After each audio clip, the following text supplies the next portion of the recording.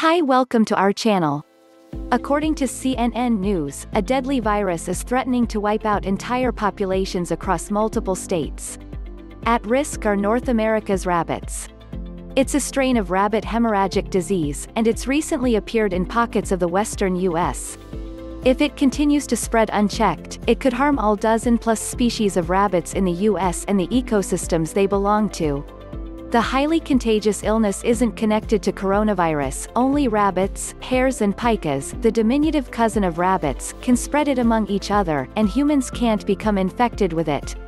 Rabbit hemorrhagic disease virus type 2 can cause internal bleeding and swelling, but more often, the sickened rabbits aren't discovered until they've already died, according to the California Department of Fish and Wildlife.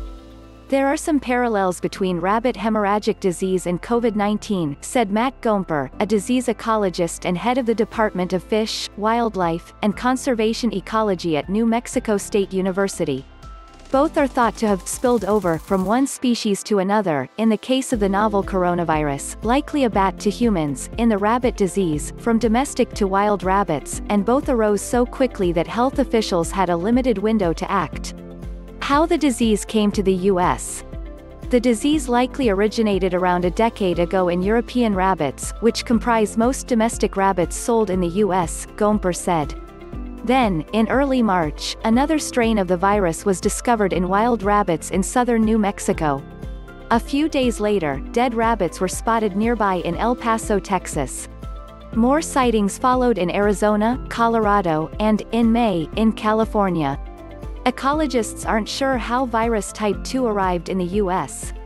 Gomper said he predicts the disease worked its way through rabbit meat or the domestic rabbit trade.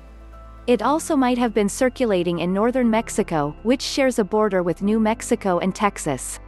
The disease could harm ecosystems. Because the illness is so new, there's virtually no data on the related die-offs, Gomper said.